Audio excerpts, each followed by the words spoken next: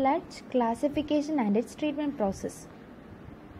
Sludge എന്ന് വെച്ചാൽ industrial processing അല്ലെങ്കിൽ വേസ്റ്റ് വാട്ടർ ട്രീറ്റ്മെൻറ്റ് സമയത്തെല്ലാം പ്രൊഡ്യൂസ് ചെയ്യുന്ന ഒരു സെമി സോളിഡ് ആയിട്ടുള്ള സ്ലറീനെയാണ് സ്ലഡ്ജ് എന്ന് പറയുന്നത്.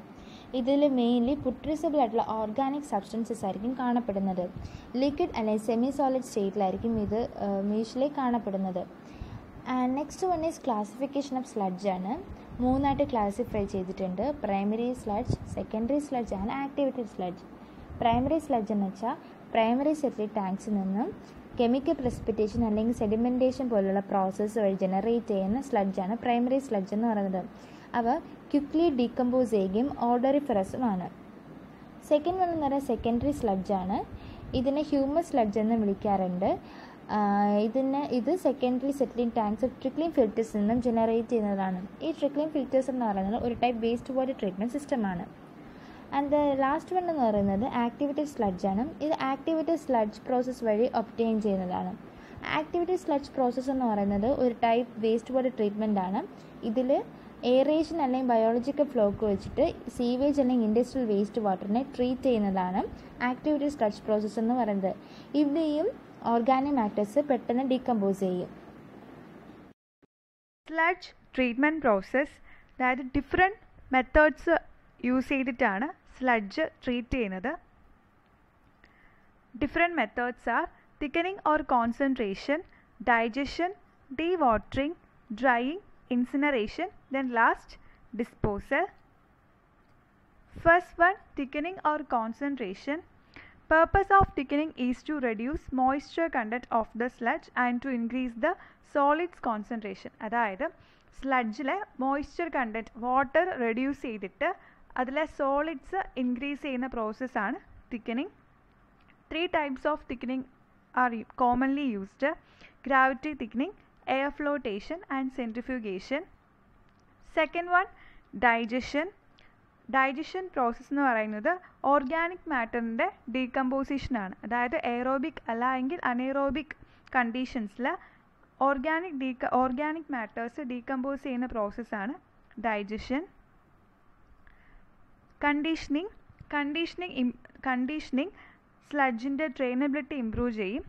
ഓൾസോ ഡീവാട്ടറിങ് ചെയ്യാനും സ്ലഡ്ജിന് ഹെൽപ്ഫുൾ ആവുന്നത് കണ്ടീഷനിങ് പ്രോസസ്സ് വഴിയാണ്.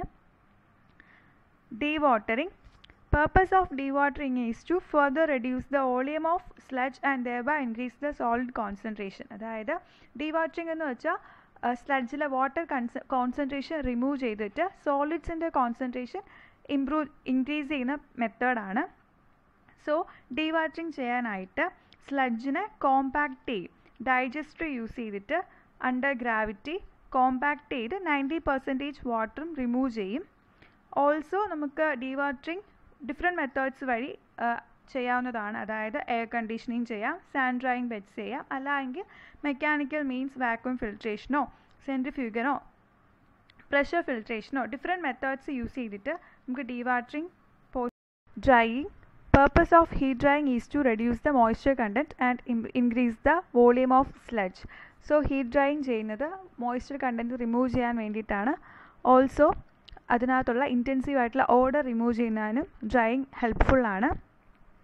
അതായത് ഡ്രൈയിങ് ചെയ്യുന്നതിന് വേണ്ടിയിട്ട് ഹീറ്റഡ് എയർ അല്ലെങ്കിൽ അതർ ഗ്യാസസ് ഡയറക്റ്റായിട്ട് അപ്ലൈ ചെയ്തിട്ട് ഹോട്ട് ഗ്യാസസ് യൂസ് ചെയ്തിട്ടാണ് ഡ്രൈയിങ് ചെയ്യുന്നത്. സോ ഡസ്റ്റും ആഷും എല്ലാം റിമൂവ് ചെയ്യപ്പെടും after this process. So proper mechanism use ചെയ്തിട്ട് ഇത് റിമൂവ് ചെയ്യുക, അല്ലെങ്കിൽ എയർ പൊല്യൂഷൻ കാരണമാകും. Next process incineration.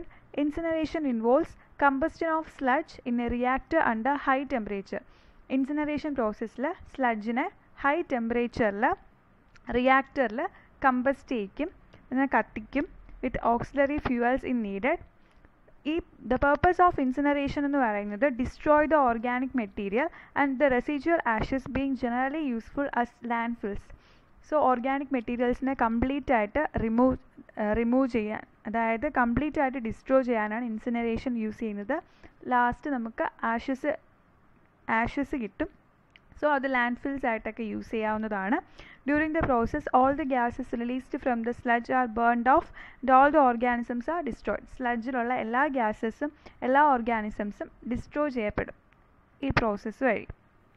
Then last method sludge disposal, അതായത് ലാസ്റ്റ് നമുക്ക് ലഭിക്കുന്ന ആഷിനെ ആഫ്റ്റർ ദിസ് ട്രീറ്റ്മെൻറ്റ് പ്രോസസ്സ് ഒന്നെങ്കിൽ അത് ലാൻഡ് ഫിൽസിന് യൂസ് ചെയ്യുകയോ അല്ല എങ്കിൽ സീയിൽ ഡെപ്പോസിറ്റ് ചെയ്യുകയോ ചെയ്യും.